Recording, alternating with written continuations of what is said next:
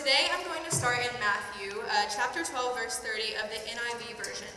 And that says, "Whoever is not with me is against me, and whoever does not gather with me scatters." That's Jesus saying that. Now in the NLT version, "Anyone who isn't with me opposes me, and anyone who isn't working with me is actually working against me." And so I know this is kind of obvious. I mean, it sounds pretty basic, right? But it is not good to scatter away from Jesus. It's not good to be in opposition from him, and it's not good to work against him. So you may be wondering, well, how do we get to where we're with him so that we're not against him? Well, Jeremiah 29:13 says, "You will seek me and find me when you seek me with all of your heart." Now, it doesn't say, "You'll seek me and find me when you seek me with half of your heart." It says, we will find him when we seek him with our whole heart, because God wants our whole heart. So to not be scattered, we have to seek him and pursue him, and we've got to get down to business with God.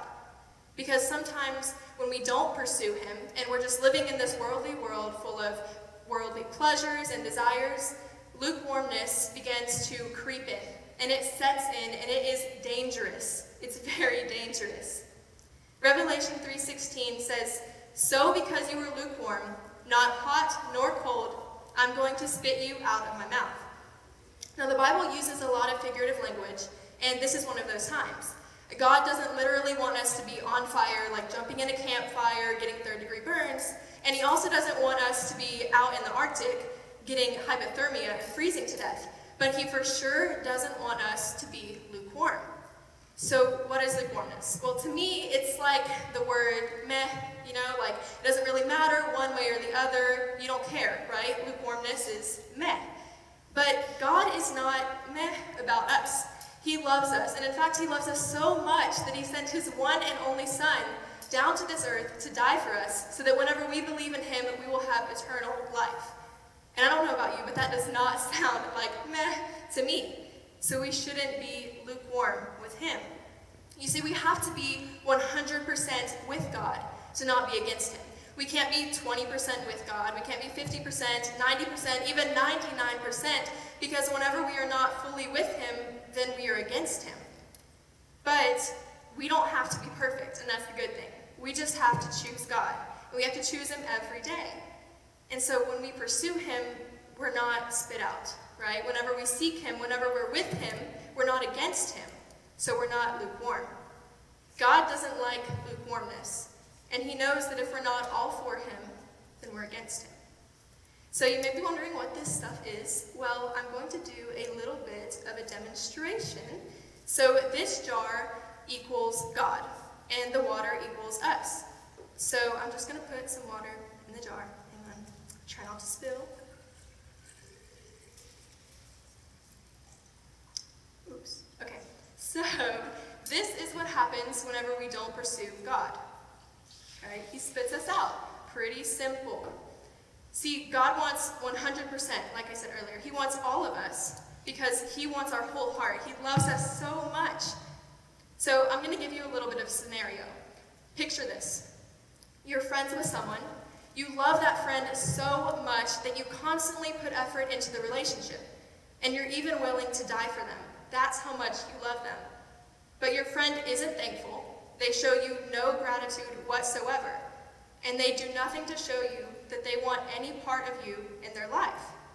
Sometimes this is how I imagine God feels with us, because oftentimes we don't pursue him, we don't seek him, we don't try to have a relationship with him, or do anything even remotely close. We're also not really pursuing him if our relationship is just for show, because then it's not really a relationship. You see, if we just come to church to look cool or to hang out with friends or to please our parents, that's not really a relationship. Now, I know in the beginning, when you come to church, yeah, you're probably coming with your friends. Elijah invited me to church here, and that's why I started coming. But eventually, there has to be a turning point. Eventually, there has to be a point where you have to make a decision to get down to business and to get serious with your relationship with Jesus. And church should not be your relationship with Jesus either, because you have to take accountability and responsibility for your relationship with God. Yeah. You have to fight for it, you have to want it, and you have to pursue him. And you can't expect your pastor or the friend that invited you to do that. Matthew 7:21 through 23 says, not everyone who says to me, 'Lord, Lord,' will enter the kingdom of heaven, but the one who does the will of my Father who is in heaven." But only the one who does the will of my Father who is in heaven. "Many will say to me on that day, 'Lord, Lord, did we not prophesy in your name, and in your name cast out demons, and in your name perform many miracles?' Then I will say to them," he said, "Get away from me, you evildoers. Get away from me, you evildoers." You see, God knows our hearts. He knows when we're serious about him. He knows when we actually love him and what we're doing isn't just for show. He knows whenever we're not just trying to look cool, but deep down we love him and we are putting effort into the relationship. God knows our hearts. 1 Chronicles 28:9 says, "For the Lord searches all hearts and understands every intent of the thoughts. If you seek him, he will let you find him. But if you forsake him, he will reject you forever." God knows what we're thinking, he knows what we're feeling, and he knows when we pursue him and we seek him. So now I'm going to move on to the second part of this little demonstration. So I have the same jar. The jar still represents God. The water still represents us. But this time I'm just going to use this little piece of like raggedy fabric, and this is going to represent our pursuit of him. So I'm going to put some more water in the jar.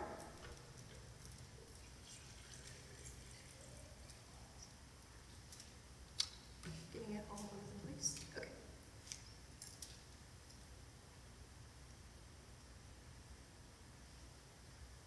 Okay, so this is what happens when we only pursue him a little bit, 50%, whatever, but not 100%. We're still poured out. We're still spat out. This is going to take a while to pour out, but so although you pursue him a little bit, he will still spit you out, because if you're not all for him, then you're against him. Deuteronomy 4 says, "Love the Lord your God with all your heart and all your soul and all your strength." It doesn't say, "Love the Lord your God with some of your heart, some of your soul, and some of your strength," because God wants all of us. He wants our whole heart. God doesn't want half of us. Remember Matthew 12:30, "Whoever is not with me is against me, and whoever does not gather with me scatters." We scatter when we only pursue him halfway, because Jesus is an all or nothing kind of guy. He deserves it all, and he paid the price for us so that we could have eternal life. So we should want to give him our all as well. When we don't give Jesus our all, he knows. Just like that verse in 1 Chronicles, "For the Lord searches all hearts." So this is kind of similar to the parable of the poor widow in Luke 21:1-4. It says, "As Jesus looked up, he saw the rich putting their gifts into the temple treasury. He also saw a poor widow put in 2 very small copper coins. 'Truly I tell you,' he said, 'this poor widow has put in more than all of the others. All these people gave their gifts out of wealth, but out of poverty she gave all she had to live on.'" So I know that's kind of usually used for tithing, but it's still applicable here because she gave Jesus her all. And so we may not have money, right? A lot of us don't have allowances, and a lot of us don't have jobs, but we can give something else, our time and our commitment. Now I know it's a sacrifice, but whenever you're an adult and you tithe, that's going to be a sacrifice too, a sacrifice of your finances. But right now, I know we're busy. Some of us may work, but we have high school, we have other commitments that we have, but we still have to make time to commit to God and to pursue God. We have to choose him every single day. There's no halfway with Jesus. And if we give all that we have, if we give our time, and if we give our commitment to God, we will be fulfilled and will find him in our pursuit. But what does pursuit look like? Well, to me, it's reading the Bible, seeking Jesus, learning more about him, reading his word. But I know it's hard. I know picking up the Bible is hard, and sometimes I struggle with it too. Sometimes I don't want to, and I'm too tired after I get home from school, or I just have lots of homework. But the thing about that is, in those moments where I'm most tempted to do something else and to not read the word, but I push through the temptation anyway, at least for me, that's whenever I find God the most. That's whenever he does the most in our lives. So it's important to push through and to pursue and still seek him, even whenever it seems like the worst moment in the world for us, because we're already so busy. Now, I have a question for you all. Who watches Netflix or Hulu? Raise your hands, yes. Or a movie or TV shows? Yeah, most of us, right? And if you don't, you're probably lying. But, so most of us watch something. But I know there's documentaries, I know there's informational TV shows and movies, but even if we watch a lifetime of those shows, we will never gain more wisdom and knowledge than we will by just reading like one story in the Bible. Because the Bible helps us grow our spirit and our spiritual knowledge. It's different than what this world offers. So the Bible is it. It's our pathway to Jesus. It's learning more about him. And it's important to push through and read it even when you don't want to. Especially in today's times, because there's so many people out there who are just spreading lies about the gospel, so you have to read it for yourself to know what's true. Because otherwise, people are going to lie to you, and you're not going to know what to believe. So I'm going to move on to the third part of this demonstration. So, as I said before, the jar is still God, the water is still us, and the red piece of fabric is still our pursuit of him.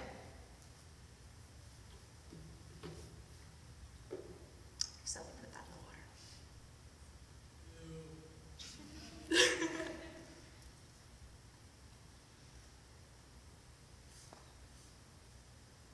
So this time, this is going to demonstrate what it looks like when we go all in. Now I know there was some drops around, but just focus on this, right? The water's still in there. God doesn't spit us out whenever we go all in, whenever we pursue him, when we give him our 100%. He stays true to his word, and he says that when we are lukewarm, he'll spit us out. But when we pursue him, we'll find him in our pursuit.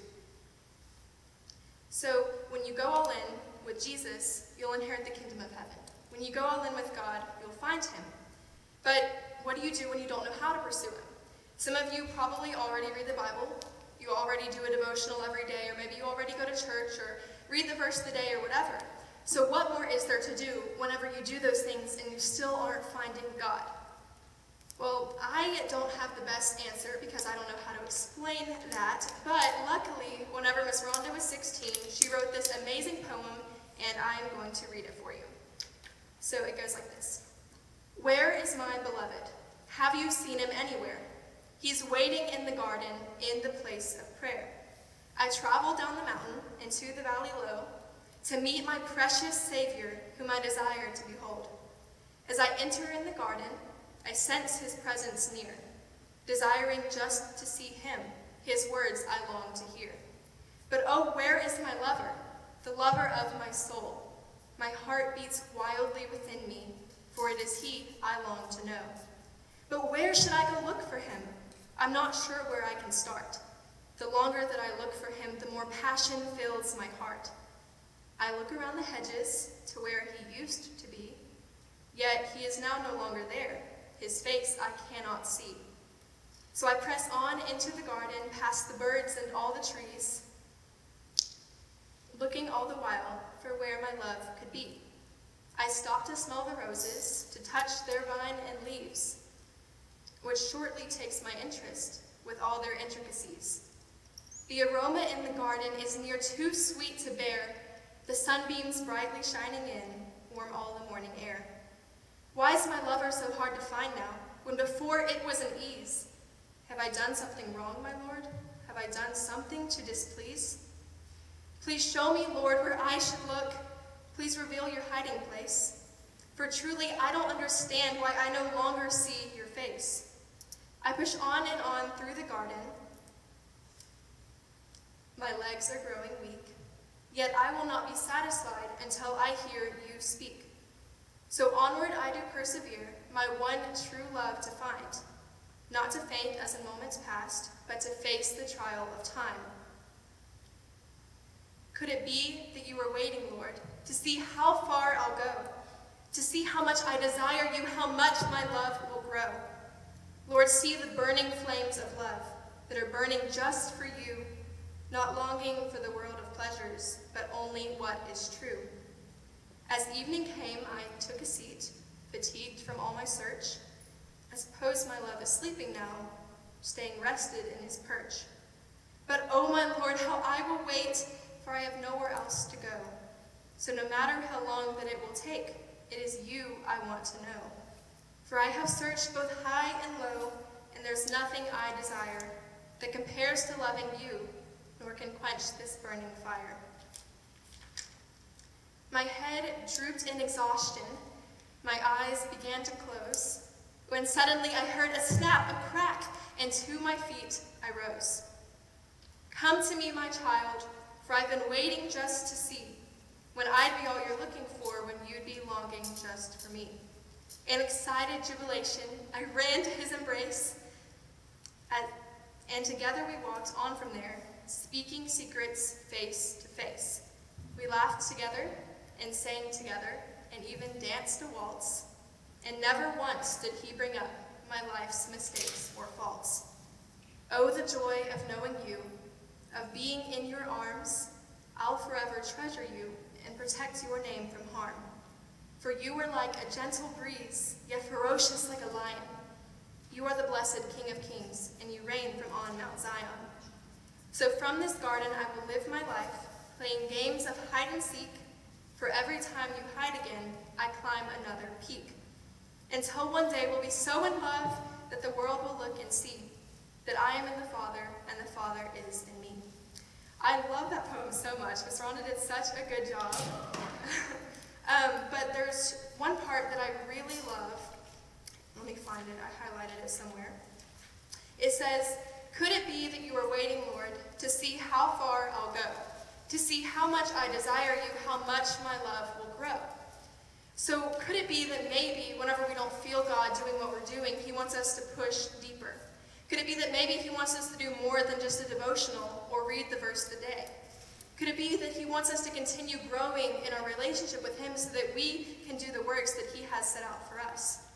We can't expect to keep on growing when we are doing the same exact things when we're standing at a standstill, because then we're not really growing, we're just staying right where we are.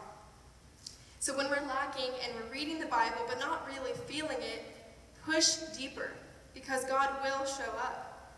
Maybe God wants us to go further so that we can grow our faith and relationship with him.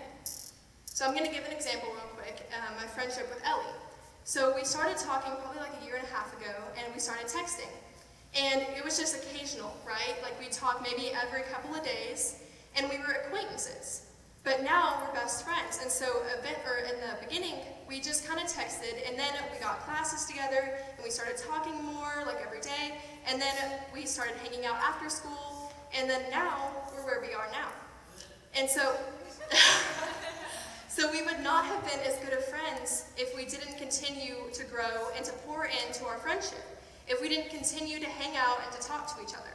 And it's important to do the same thing with God, because if we don't continue to pursue him, if we don't continue to seek him out, if we don't continue to just seek his face and read his word and learn more about him and grow in our friendship, then we're not going to grow that relationship and be pursuing him like we need to be. So I'm going to leave you with one thing, and that is, we may not know what our relationship with God holds, but if we never pursue him, if we never seek him out, if we never go 100% with him, we'll never find out.